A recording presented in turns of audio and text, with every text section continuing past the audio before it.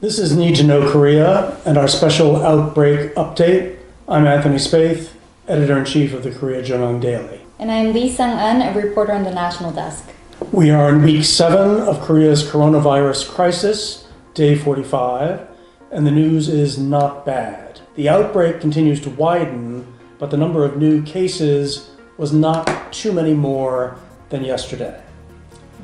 In addition, the number of people who have recovered from the coronavirus more than doubled to reach 88. But first, let's talk about the new infections. Sung-eun? There were 467 new infections reported today, and that brings the total to 6,088.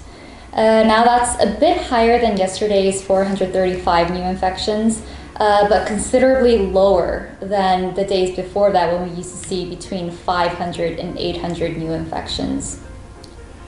And in terms of fatalities, the number increased by 9, raising the total to 42. What can you tell us about them? As before, they were mostly senior citizens with underlying illnesses such as diabetes and high blood pressure. They also mostly lived in Daegu or North Gyeongsang in Korea's southeastern regions where we're seeing most of these infections right now. Again, the infections are not in Seoul to any great degree.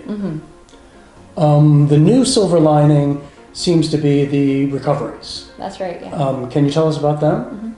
One significant change we had today in Korea was that health officials said 47 patients were declared recovered on Wednesday, and that's up from 41 previously. So it means that 88 coronavirus patients in Korea are now fully cured. And authorities imply that the phenomenon is natural and not surprising because many patients exhibited light symptoms from the beginning, so they didn't require special treatment.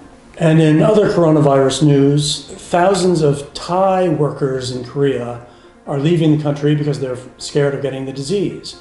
These are illegal and legal workers. Now, the wrinkle was that when the Thai workers returned home, because they were Thai nationals, they would not have to go into quarantine as a foreigner would coming from Korea. But this week, the Thai authorities decided that everybody would go into quarantine. And that is your coronavirus update for March 5th, 2020.